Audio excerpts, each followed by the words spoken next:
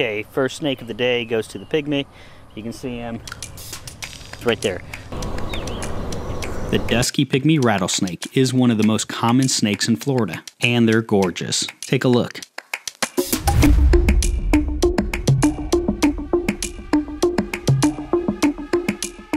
The pygmy rattlesnake is one of America's smallest vipers. Its average size is 12 to 24 inches. Its record size is 33 inches. This one's just a baby though, only a few inches long, quarter for comparison.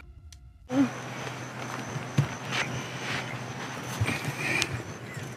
at that guy. He's big. I have a size 10.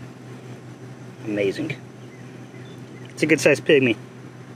Nice and fat. So we were right here looking at this guy. Then let's go over here. Oh, he's moving. Let him go.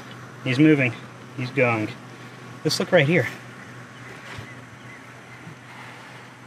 What is this? Oh man, that one took off really fast. That's the one I wanted to get an in situ shot. Sorry. Thank you, Michael. He's gone now. Sometimes hognose snakes are confused with pygmy rattlesnakes. Let's take a look. The top left is a baby eastern hognose snake. The top right is the Dusky Pygmy Rattlesnake. The bottom is a southern hognose snake. Now, what's the difference between them? The southern and the eastern hognose both have their noses turned up. The pygmy has a more flat and round snout. Also, there's the fact that it has a rattle. Let's compare the pygmy with some of Florida's larger rattlesnakes.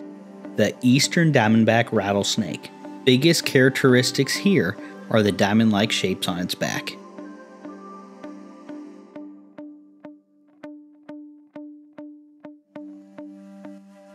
Let's take a look at the canebrake rattlesnake, also known as the timber rattlesnake. This one's a baby. Look at the stripe that starts from the head that almost goes all the way down to the tail. Also, take a look at the cross bands. They can be a bit blotchy, however, nothing like the pygmy rattlesnake.